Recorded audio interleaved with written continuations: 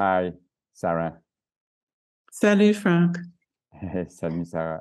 It's because you speak French, actually, right? I do, but I'm not as well as you speak English. So Okay, but you let's can stick like with have a conversation in French, I guess. Like, Oui, je peux m'exprimer en oh, français. okay, Je comprends okay, aussi, mais okay. That's ouais. good to know because we are actually going to meet face to face in Brussels in like Tuesday on Sunday for the Festival des Libertés, where we're going to talk about your book, and I'll join the conversation when we start to move towards the Palestine question, and that's what I wanted to talk. And by the way, I mean the video is not live, so but for people who are watching this and who are in Brussels, the conversation with Sarah is taking place at the Théâtre National at 8 p.m. on Sunday. So I enjoy. You should join us. I think it's going to be a very special moment. So in a way, I'm doing these interviews and stuff because I'm very interested in people's journey, in life towards truth, towards knowledge, towards the other, towards the unknown. And anyway, because I've been involved with I don't know what to call it, the Palestine question for so long, people's journey into understanding what's happening there, in a way, interests me even more. And so maybe I'd like to start by asking you about, some kind of a background story of your story with Palestine. How did it evolve? Well, so I was born in New York in 1958, and I come from an Eastern European Jewish family. And I was raised with this idea that everybody hates the Jews, and the Jews are the most oppressed people on earth. And at one period, that was true. My family emotionally did not, I really believe they did not understand what happened in Palestine. I think they saw Arabs as yet another historical force against the Jews.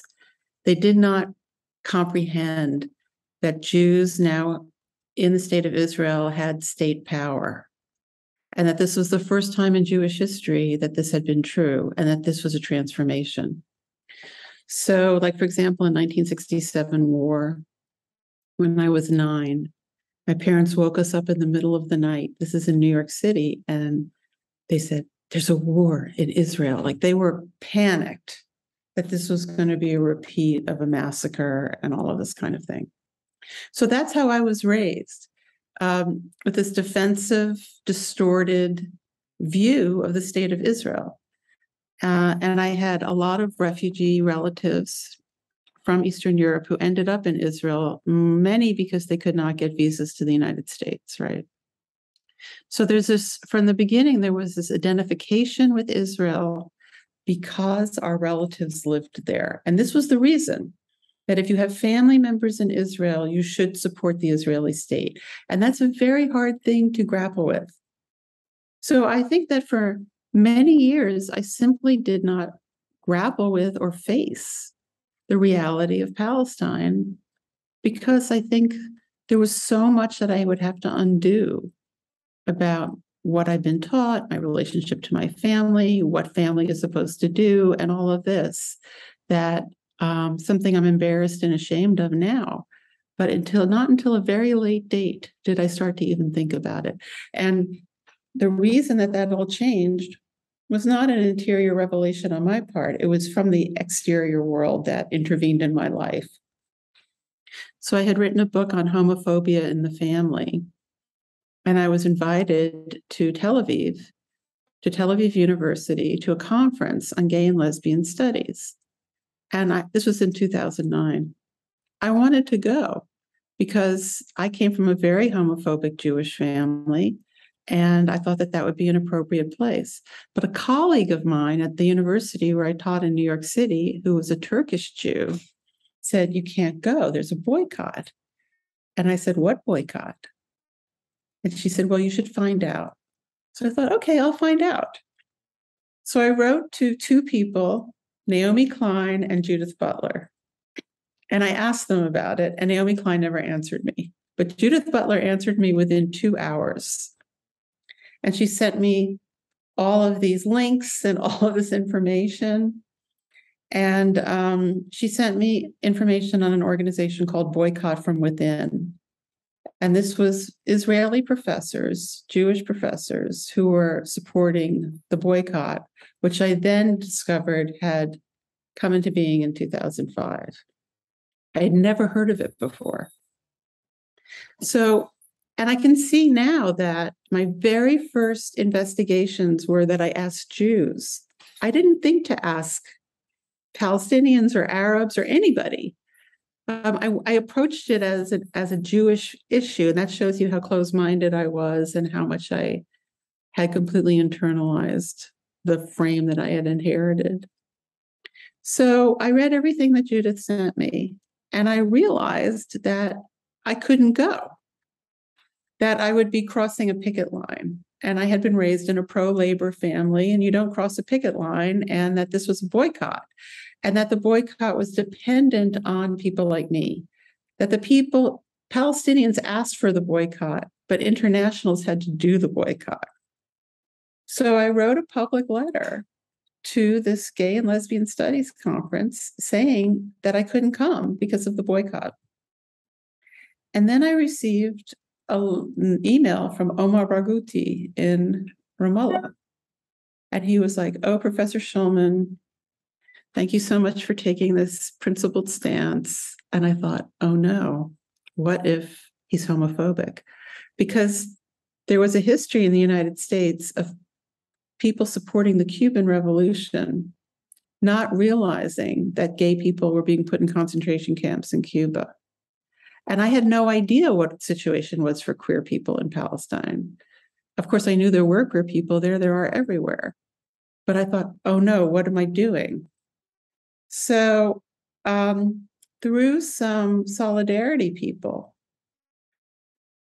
I got a message saying, come to Israel on your own dime, pay for your own ticket, speak at anti-occupation spaces that are not boycottable, and come to Palestine and meet with Omar.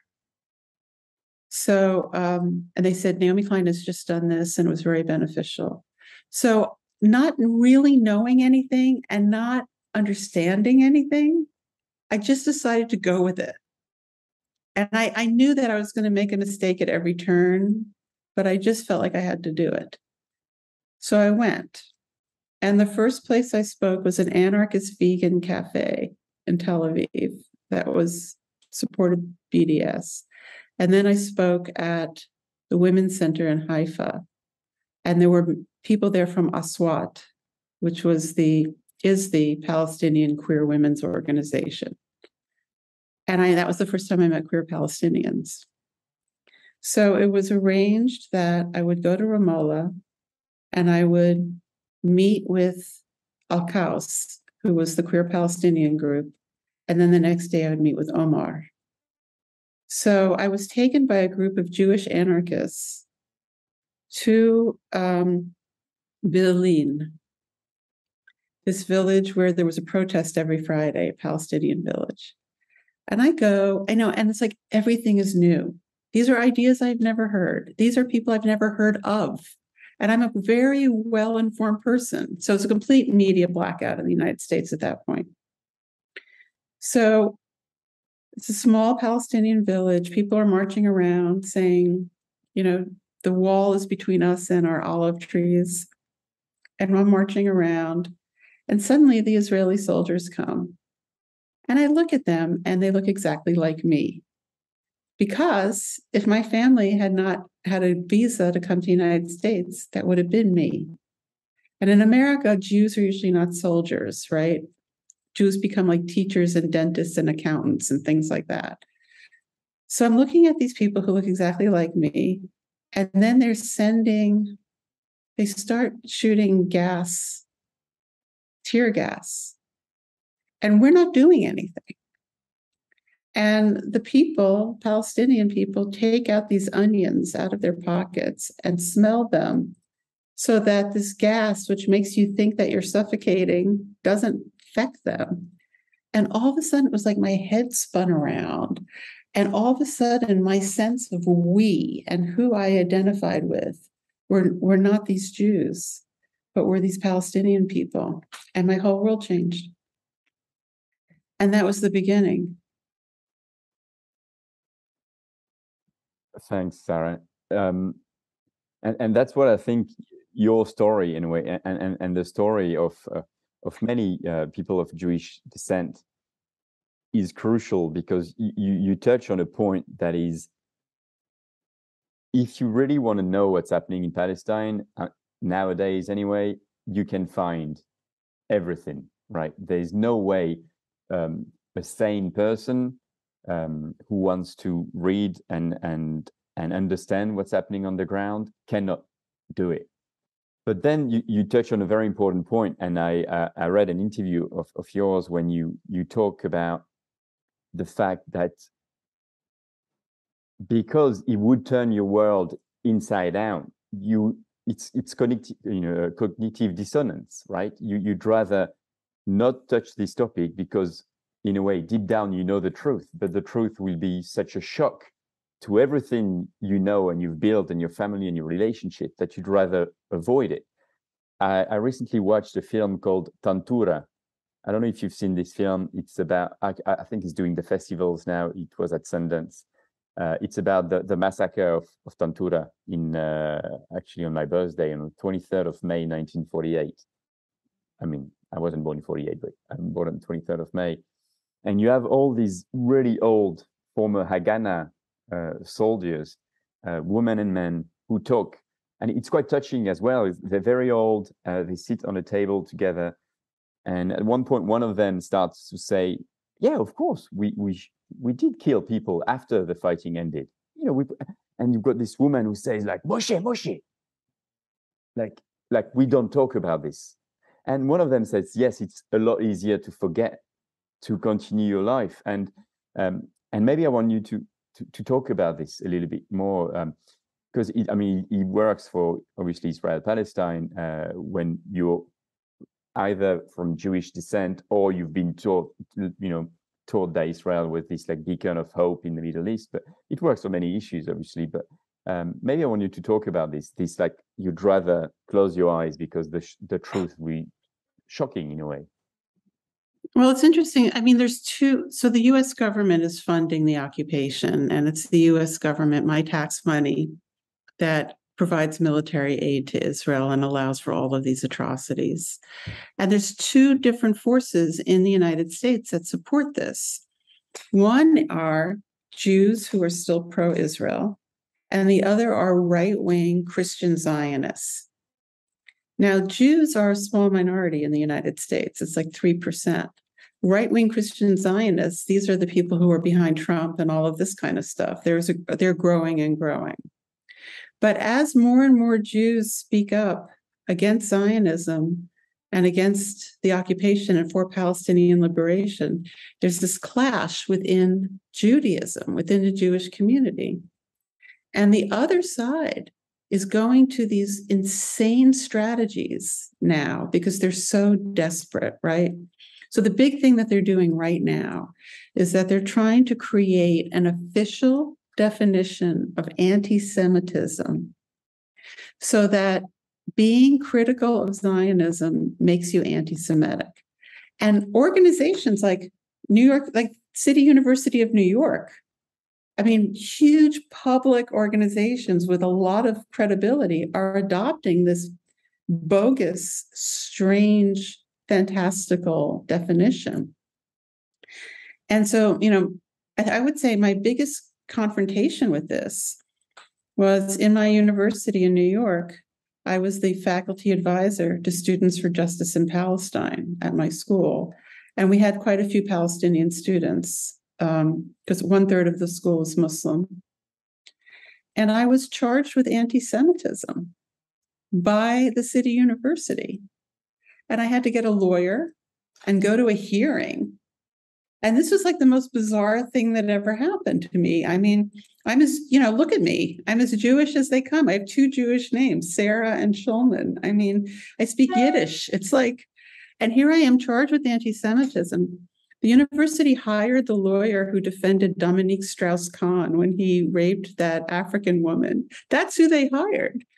And I had to go in there, and they had 14 pages of charges against me. And everything fell apart, of course. I was completely exonerated. But it's because they're trying to force a false idea that being for justice and being for fairness is anti-Semitic. And this is how desperate they are, because they have nothing. They have nothing to justify their position. The level of atrocity is so overt.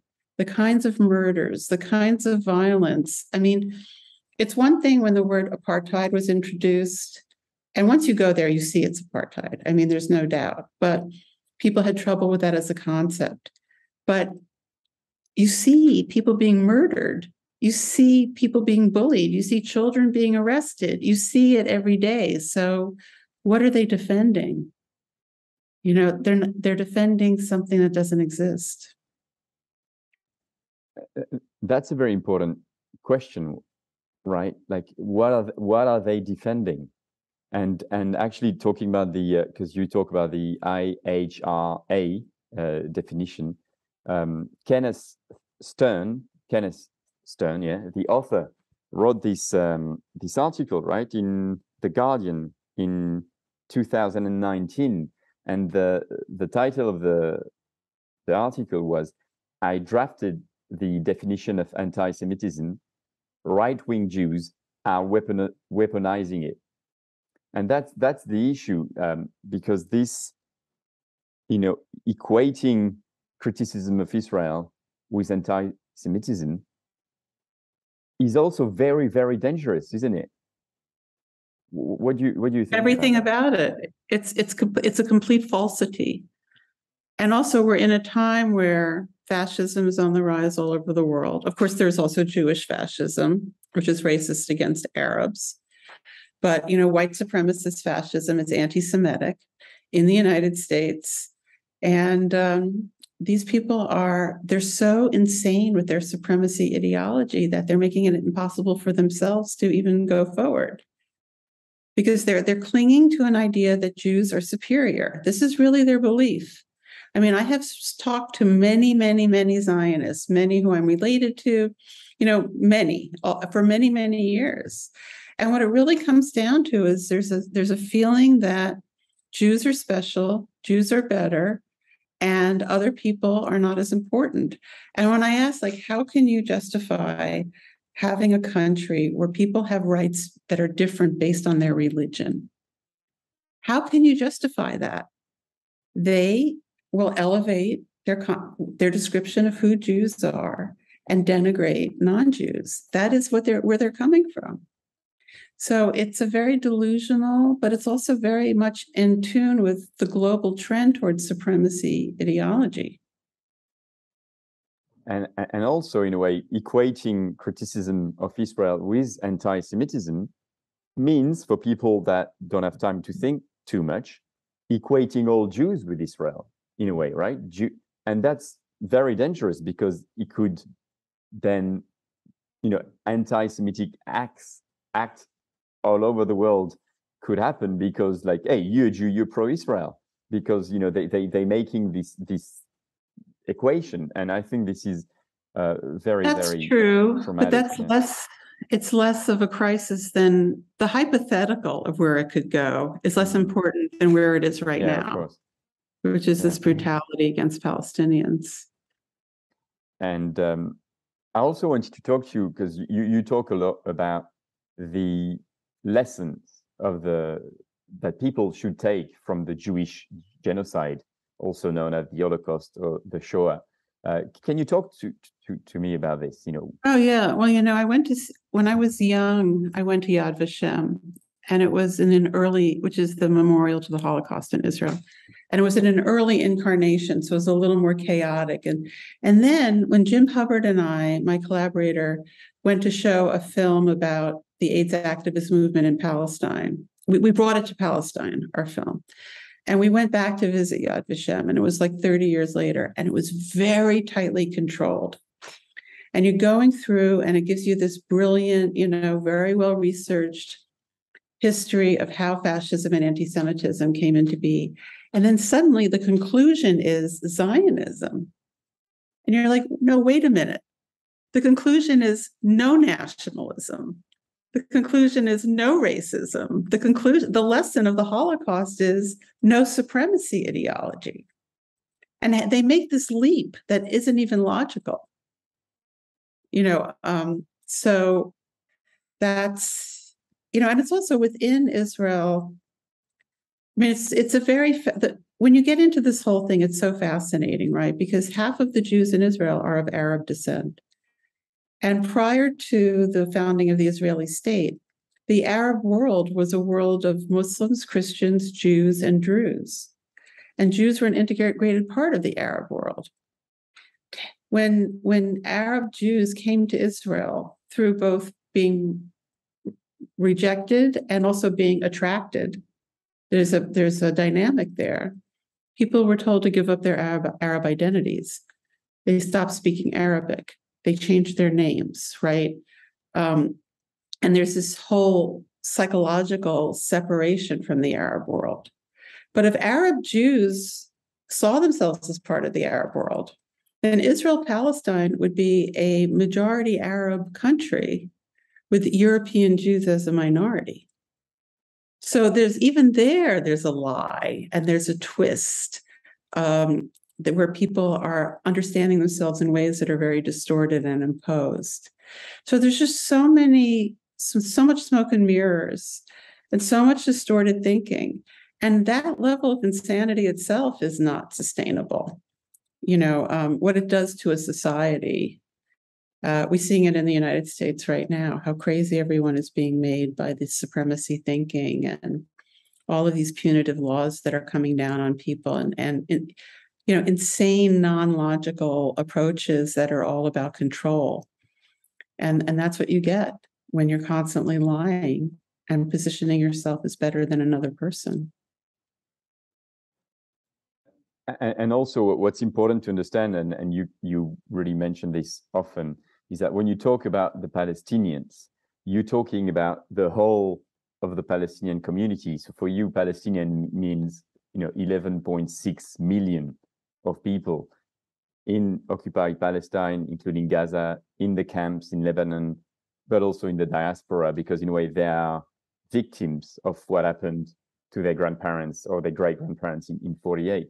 And that's also crucial to understand the apartheid analogy, that it's actually a smaller group of people having power over a much larger group of Palestinians. I wanted to talk to you as well, because it's important to, as activists, to look for change and path to, social justice.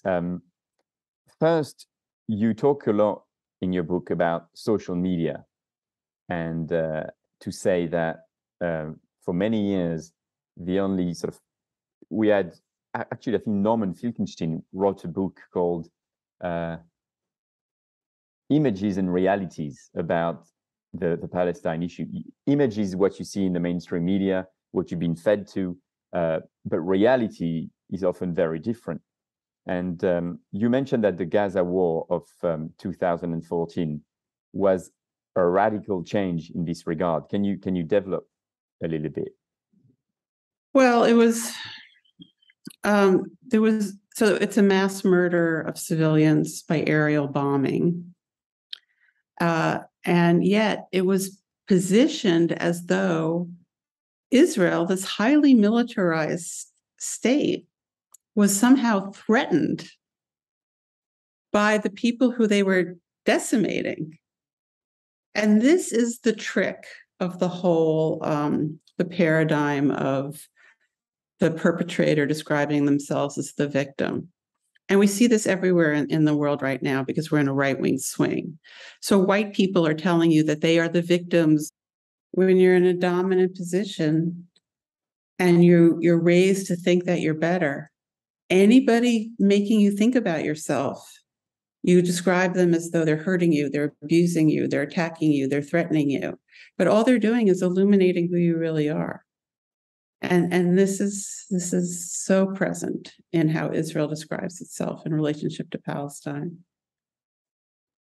So how do we create change? Because you also talk about this, that change is actually made by a small group of people most of the time. You don't need a majority to create change. There was actually, and I looked into this, a study at UPenn, who said that the tipping point for large social change was about 25%. So, which means that, and they've studied that from 25, let's say from a group of 10 people, if you have 25% of this group that agree on one idea and put it towards the other people, it can switch the ideas of and the concept for these people very quickly. So, and you talk about this also in regards to the AIDS movement that you were very much a part of. So, how do we reach this 25%? How do we do this or start doing this? I mean, I think the tipping point is the question that we're all grappling with right now, because we're seeing that globally every year there's more and more support for Palestine. On the ground, people support Palestinian liberation. That is clear. You see it in students. Students for Justice in Palestine is the largest political student organization in the entire American university system. We see, queer people are for Palestine, people of color are for Palestine, and younger people support Palestine. But we don't see the tipping point. We don't see it impacting on the ground. And it's because the minority that is supporting Zionism controls the finances, the US government. Joe Biden is very pro-Israel, and he's pro-military support for Israel, even though there's more and more and more opposition to it. We now have a Palestine caucus in the US Congress. Who thought we would ever have that? So it's a mainstream topic, but the old guard has not let go. And that is the obstacle. So do you think the youth could be the answer? Because, again, Norman Finkelstein wrote this book showing that young American Jews are less and less, even interested by Israel. So even supporting. That's true. But it's not only Jews. This is something that's in the hands of everybody. Jews are a small minority. The biggest supporters are the right-wing Christians for religious apocalyptic reasons. And look at how much power they have in the United States. They've just taken away abortion rights. I mean, they're so powerful. It's amazing. But nobody knows what the path is that is going to change the paradigm. But building grassroots is all we can do. And as Palestine becomes more and more of a mainstream topic, that will build the grassroots, unless there's a sudden event that changes everything, and that can also happen. But the zeitgeist is out of our hands, unfortunately. Thanks, Sarah. Very much looking forward, continuing this conversation face to face on Sunday, because I think it's a crucial one to understand. Obviously Palestine, but I think Palestine can be a window into understanding, what's wrong, what's very, very wrong about the world we're living in, but also what can be very, very beautiful, with the solidarity movement and stuff about the same world. So hopefully the beautiful will win against right. the horrible. Thanks, Sarah. Okay, see you on Sunday. Cheers. Bye-bye. Yeah.